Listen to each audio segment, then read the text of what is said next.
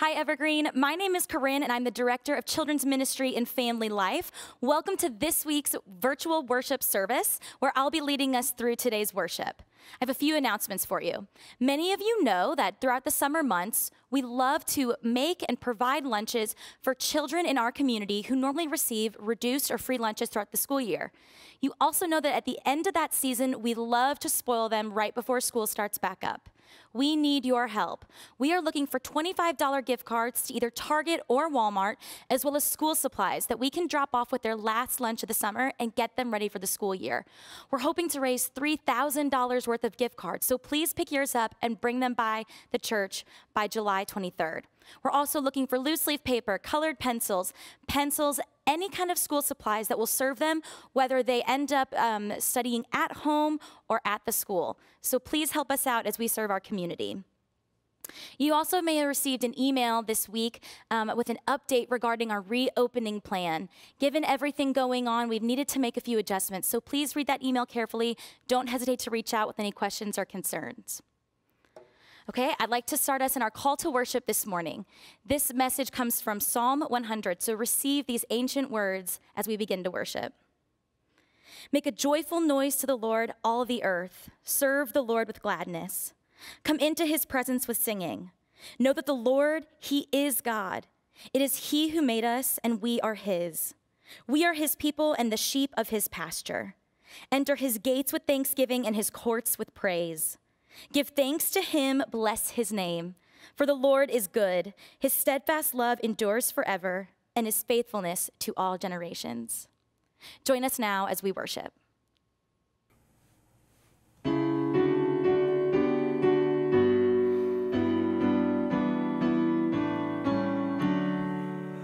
The church has one foundation, is Jesus Christ the Lord. She is his new creation by water and the word. From heaven he came and sought her to be his holy bride. With his own blood he bought her, and for her life he died. Elect from every nation, yet one o'er all the earth, a charter of salvation, one Lord, one faith, one birth, one holy name she blesses, partakes one holy food, and to one hope she presses with every grace endued. Mid toil and tribulation and tumult of her war, she wakes the consummation of peace forevermore, till with the vision glorious her longing eyes are blessed, and the great church victorious shall be the church at rest. Yet she on earth hath union with God the three in one, and mystic sweet communion with those whose rest is won. O happy ones and holy, Lord, give us grace that we, like them the meek and lowly, on high may dwell with thee. Okay, Evergreen, today is actually my first sermon, which means it's new terrain for me, and it's probably new terrain for our relationship.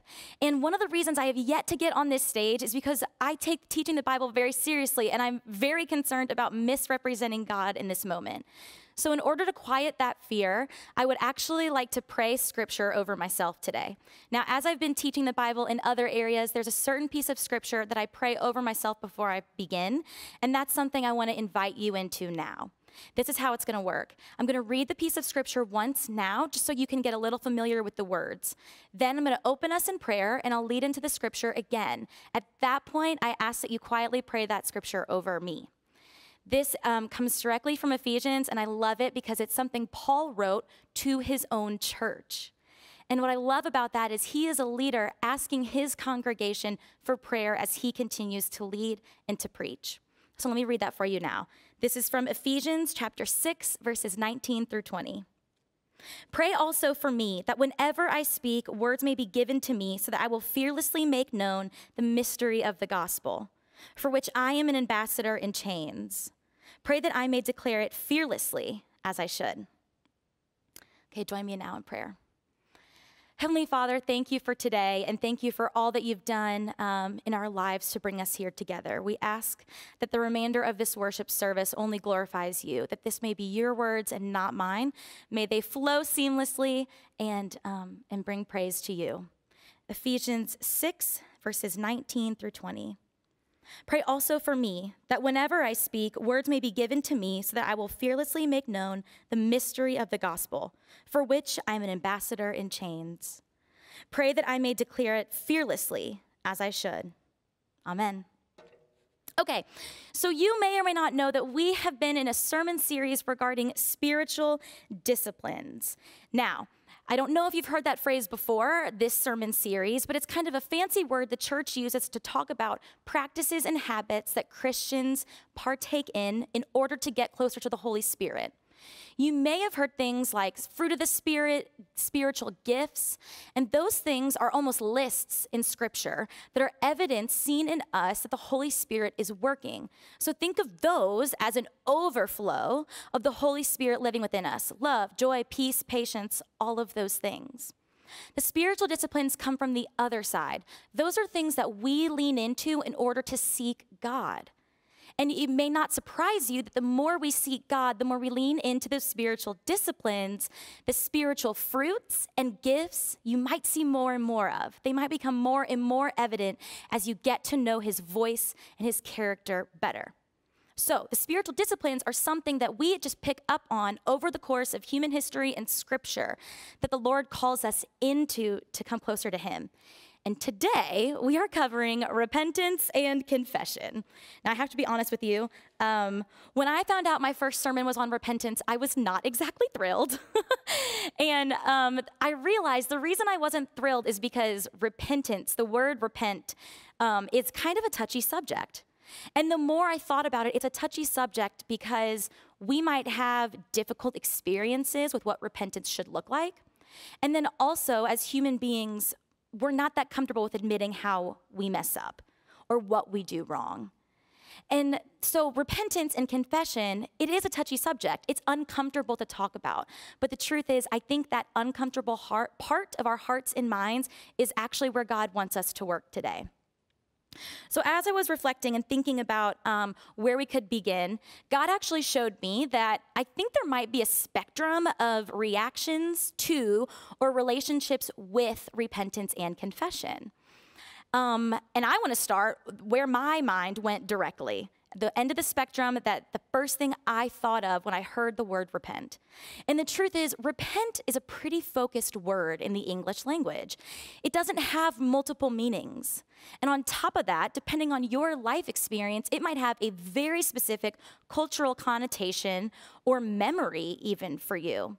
So where mine starts is reaction number one, I'm going to call scary repentance. And this is what I mean. I actually started thinking of certain sermons that tend to be delivered in a loud manner and an aggressive manner, and the pinnacle of that message tends to be repent and be saved. A lot of times, though, I realize this approach to repentance might actually be based in fear. The understanding is that if we do not repent, we will not be saved. More so, we will be separated from God for eternity. Now, these messages are derived from Scripture. Much of our understanding of the need to repent comes from the time of prophets, when Israel had split into two nations and neither of them were upholding their side of the covenant. These prophets were sent to both countries, Israel and Judea, over hundreds of years to warn people to return to the covenant they were taught. Here's the thing. The promised land, the actual land these nations embodied, was a fruit of the covenant relationship God had established with his children. So the warnings of these prophets, what they're saying is, don't uphold the covenant. You lose the protection and the provision of the promised land that is the fruit of what you're supposed to be invested in. Break the covenant, lose the land. Pretty simple. But repentance is also very present in the New Testament, and Christ utters similar warnings. He tells us to repent and turn to God, to repent and to believe, to admit our sins, for the kingdom of God is near. You might be recognizing some verses there. Where the promised land was the fruit of the covenant relationship in the Old Testament, the coming eternal kingdom of God on earth is the fruit of the relationship with Christ in the New Testament. But here's the thing. If we overemphasize our side of that covenant, of our ability in that covenant, that's when we get afraid of losing the fruit. That's why I think that a fearful approach to understanding or a relationship with repentance actually reflects a misunderstanding of the gospel. If we believe that our salvation is only a result of a prayer prayed, we remove the authority of God from his work of salvation. In other words, thinking we can earn our own salvation through repentance makes a two-way promise a one-way street. If you and I are required to do or say something so that God redeems us, the gospel is not based on grace. It's based on human action. And if you and I both know that's not how God works, like ever once in the Bible, salvation, redemption, justification, being reunited with God are all actions of receiving on our part, not earning. Now, repentance is still important. It's how we recognize our sin. It's how we recognize that God is the only God and that Christ is his only Son. It is also how we signify our own submission to his authority and will.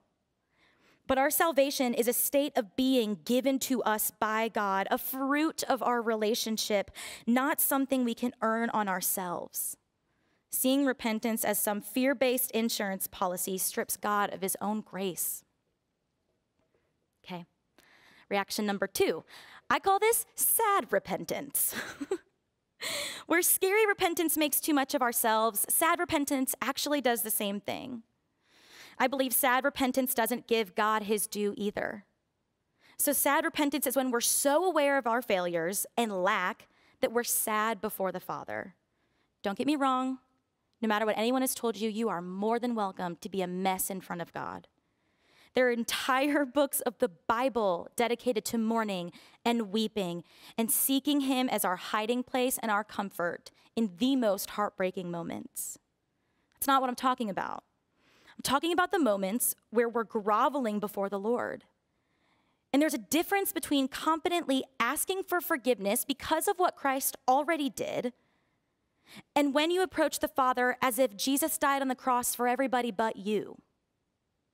Like Easter Sunday happened for everybody but you. Like it can't cover what you've done. Think about how you approach the communion table. When you take communion, you're affirming the most ancient covenant between the creator of the universe and his children. You're taking up the provision only he can provide and letting it wash over you. I don't think Christ died so that we can stay sad and enslaved to our sins. I think Christ died so that you and I can walk in freedom, propelled with the confidence of grace to change. Have you ever seen the Da Vinci Code? Remember, it was a best-selling book like, 10, 15 years ago, and they made it into a movie. It wasn't Nicolas Cage, it was the other guy, I don't know who it was. But the opening scene of that movie, there's a priest kneeling before a cross, whipping himself across the back as payment for his sins. He's also trying to get closer to Christ by understanding his experience. This is the mental picture I have for sad repentance. But the truth is that Christ literally took every lash so you don't have to. Sad repentance reflects a disbelief that the act he did on the cross is not sufficient to cover what you and I fail to do today. If Christ was standing before us, I don't think it would make us sad. And it wouldn't cause shame or a lack of ability to stand firm in confession and look ahead with confidence. There should be a solid foundation of confidence when we repent.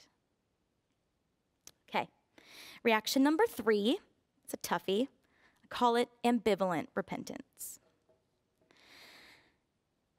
If you haven't connected with the first two, you might see yourself here. And there's actually 2 versions. One is that we think that because of what Christ did is so great, we don't need to confess. The other option is, again, we're uncomfortable with understanding the depths in which we've hurt others and hurt God. So we're just not going to think about it. And we might even lie to ourselves and say, well, God's so big, he's so all-knowing, he already knows what I did, I've already been forgiven, we don't even need to talk about it. I think that scary and sad repentance are actually failures to understand the gospel. But I think ambivalent repentance might be a failure to understand the covenant, to understand the type of relationship God wants. Do you know anyone in your life who absolutely refuses to apologize? You know when they've done something to you. They know you know when they've done something to you. And the tension is thick, and it's an elephant in the room, and at some point they just shove it under the rug and choose to move on. Do you want to stay in relationship with that person? Most of the time, not. That kind of halts the development of the relationship. It breaks trust, and on some level it says, you are not worth the amount of humility it would take me in order to apologize to you. I think that's the equivalence of ambivalent repentance with God. The truth is that well before Christ was on earth, God sought relationship with his people. That's why humanity is the only thing in the universe made in the image of God. That's why Genesis teaches us that when God created Eden, he walked with Adam and Eve. So imagine your life and your faith as a walk with God, just like them. But I also want you to imagine that in your faith, there's a pace. You know when you leave a store or really anywhere, on a trail, it doesn't matter. When you're walking with somebody next to you, you both adjust your stride and your pace so that you're walking together in tempo. And actually, sometimes we'll get to the point where you're walking with the same foot forward as the other person. If we don't think we need to verbalize the specifics of what we're doing wrong in our relationship with God, we're breaking that stride and pace with him. Don't get me wrong, he's God, it's his pace. But the beauty of who he is that he's designed a pace you can keep up with. And we can feel a difference in our lives when we're out of pace. I never have to preach that. You know exactly what feeling I'm talking about just by that sentence alone. It is in your gut. But the glory of what Christ did is that it gives you the opportunity to return to the pace he set. God wants a relationship with you, and if you think you can get through this life avoiding that he doesn't, or avoiding the idea that he does, and continuously denying the opportunity to return to pace, I think you have misunderstood the heart of the Father. And if you didn't realize the heart of the Father until this very moment, that's okay too. Because the truth is we have repentance to jump back in. So I want to see this in action. We're going to go back to the beginning, and we're going to look at Genesis 3. This is kind of a popular chapter in the Bible because this is when Adam and Eve eat the fruit and ruin everything. And whenever I hear this story, it makes me think of kind of that classic example when a child is throwing a ball inside, even though they've been told not to, they know not to, and they end up breaking a lamp, right? Lamp's a mess on the floor. Adam and Eve, their eyes are open, they realize they're naked, and they hide, and so does this child. And then the child hears the parent coming. My dad is very heavy-footed. I know exactly when he's home. And I think that's what's happening with Adam and Eve here. But listen to what God says in this moment. He says in verse 9, "Where are you?" Adam admits in this moment that he was afraid and he hid. That's scary repentance. That's ambivalent repentance. And then this is great. He takes it a step further and he spins it and he blames it on God. He says, actually, the woman you gave me, she did this. When God turns and speaks to Eve, she blames it on the snake. Because God is both merciful and just, neither of them die, but they do receive consequences.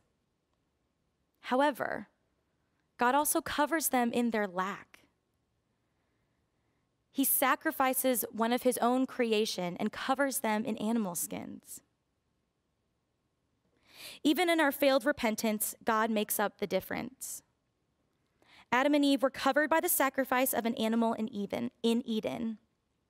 You and I are covered by the sacrifice of the Son of God on a cross. You don't have to repent out of fear of losing your salvation. God does the covering. You don't have to grovel before the Father for what you've done because he is a God that has already covered you.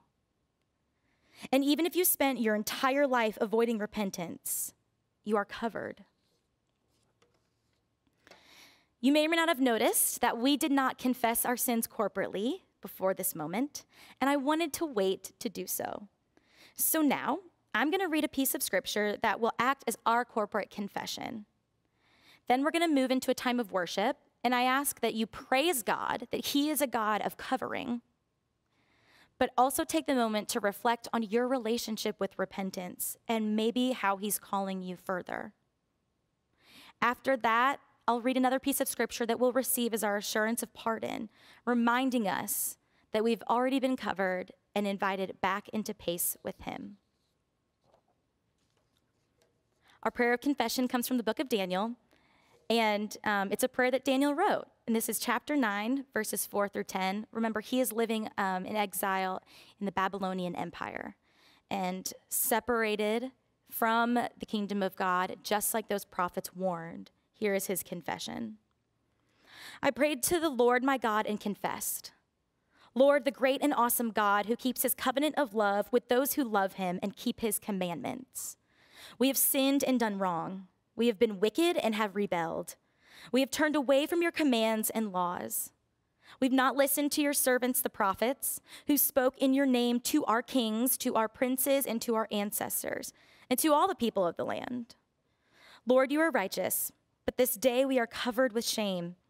The people of Judah and the inhabitants of Jerusalem and all Israel, both near and far, in all the countries where you have scattered us because of our unfaithfulness to you. We and our kings, our princes, and our ancestors are covered with shame, Lord, because we have sinned against you. The Lord our God is merciful and forgiving, even though we have rebelled against him. We've not obeyed the Lord our God or kept the laws he gave us through his servants, the prophets. All Israel has transgressed your law and turned away, refusing to obey you. Please join us in worship.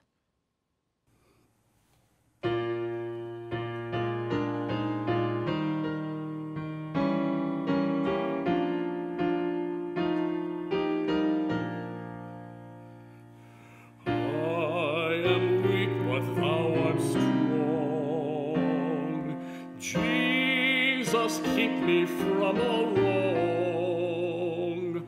I'll be satisfied as long as I walk. Let me walk close to thee, just a closer walk with thee. Granted, Jesus is my plea, daily walking close to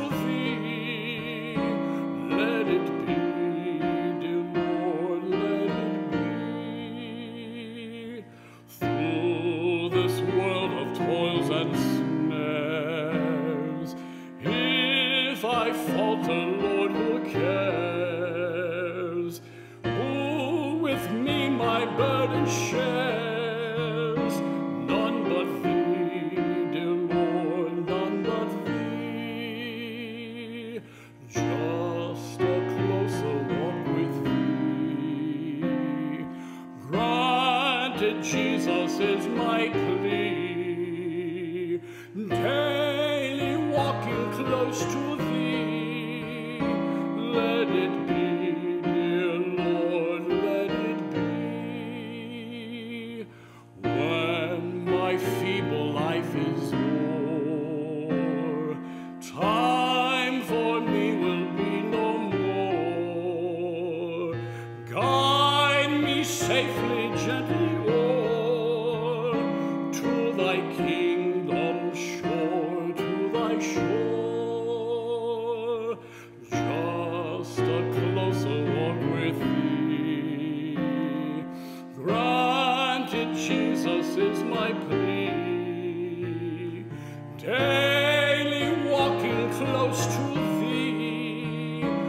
Let it be, dear Lord, let it be.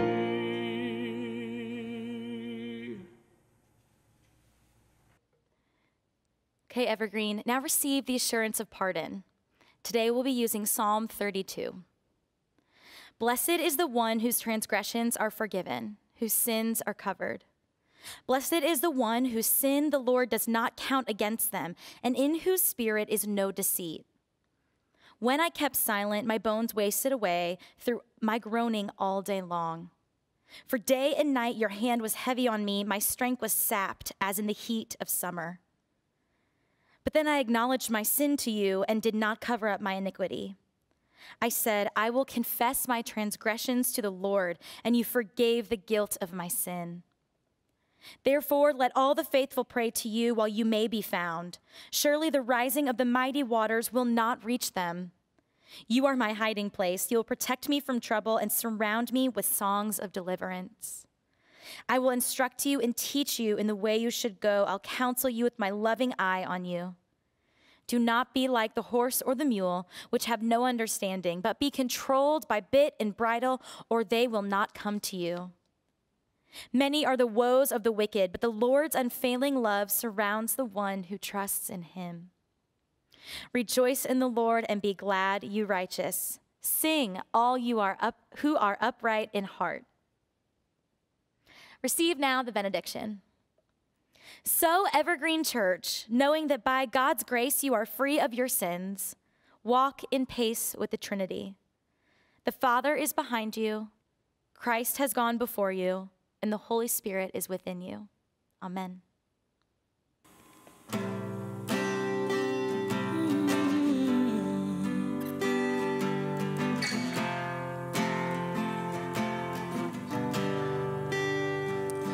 Like a fire shut up in my bones, I want the world to know you are God.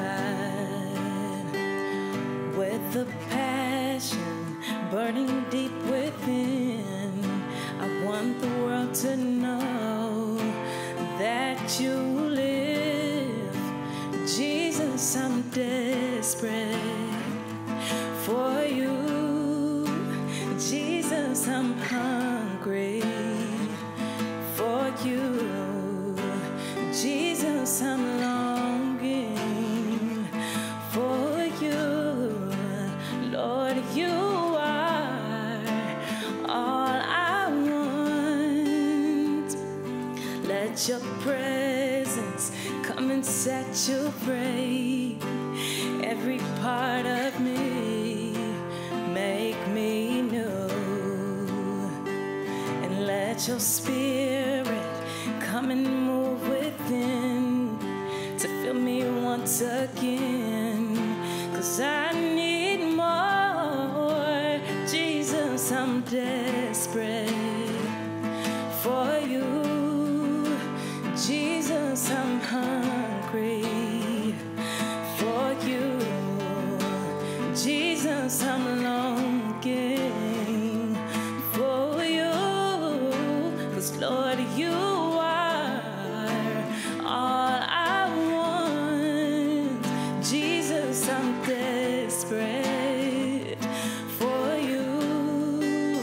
Jesus, I'm hungry for you. Jesus, I'm longing for you. Oh,